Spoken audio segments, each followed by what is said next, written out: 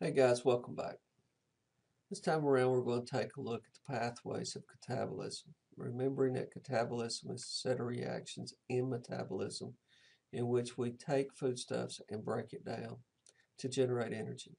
Now, universally, the nutrient that is used to describe catabolism is going to be glucose because it will begin at the initial set of reactions in catabolism and matriculate through all the reactions associated with catabolism. The other nutrients do not start at the beginning. They filter in somewhere along the way of that pathway.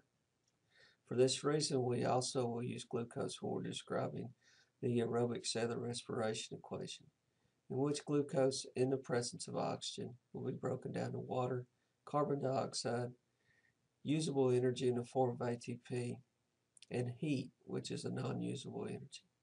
Now remember, this reaction is about 38% efficient, which means that the vast majority of the potential energy will be released as heat. Now the set of reactions that are associated with catabolism include glycolysis, the Krebs cycle, and the electron transport chain, along with oxidative phosphorylation. Before we get too involved in looking at these sets of reactions, let's first get some ground rules as to where they are located inside the cell. If you take a look at this image here, you will see that glycolysis occurs in a cytosol. Now, the cytosol is the fluid component of the cytoplasm. Now, glycolysis is going to be a set of 8 or so enzymatic reactions that are clustered together. And what they will do is they'll take glucose and break it down to pyruvic acid, also known as pyruvate. In the process of breaking it down to pyruvate, which is a 3-carbon molecule, it will generate ATP. Now that ATP is going to be generated at the substrate level. So at substrate level phosphorylation.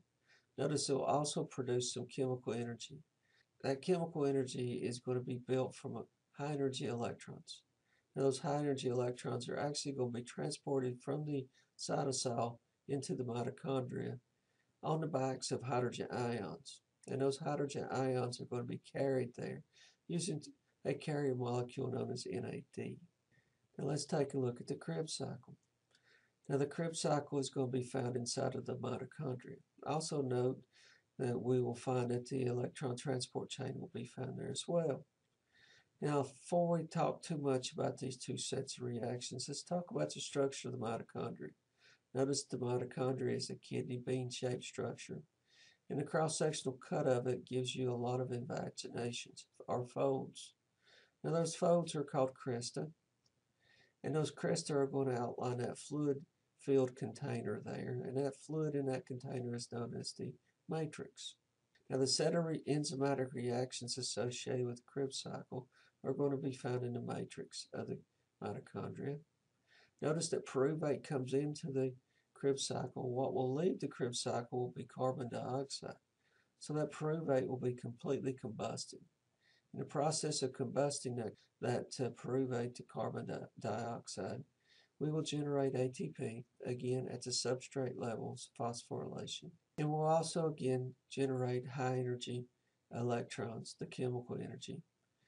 And we'll carry those as hydrogen ions. And those hydrogen ions will be transported to another site within the mitochondria using carrier molecules NAD and this time FAD as well.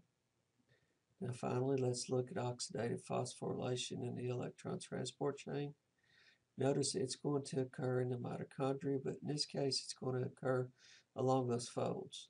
Again, these are sets of enzymatic reactions that are embedded within the folds themselves. Those folds called crista, and that is the reason why you have such heavily invagination there or folding, to increase the surface area so you have more surface area for these sets of reactions to occur.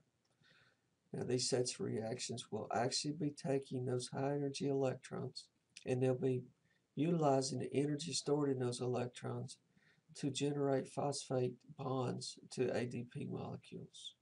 This is known as oxidative phosphorylation.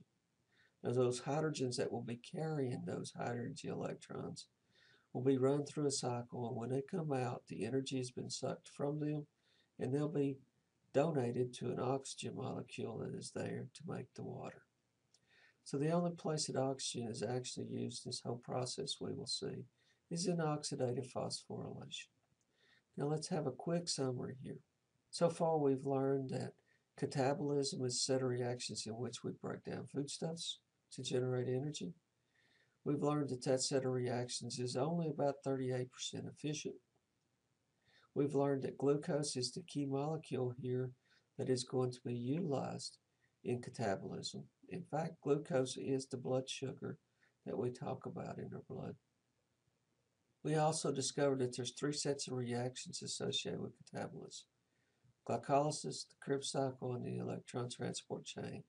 Glycolysis occurs in the cytosol, whereas the Krebs cycle and the electron transport chain occur within the mitochondria. We learned that the Krebs cycle occurs in the matrix. The electron transport chain and their set of reactions occur along the inner lining of the mitochondria known as the cresta. We also learned that during glycolysis and the Krebs cycle, we have substrate level phosphorylation. During the electron transport chain is when we will see the oxidative phosphorylation occur. You guys have a great day. See you later.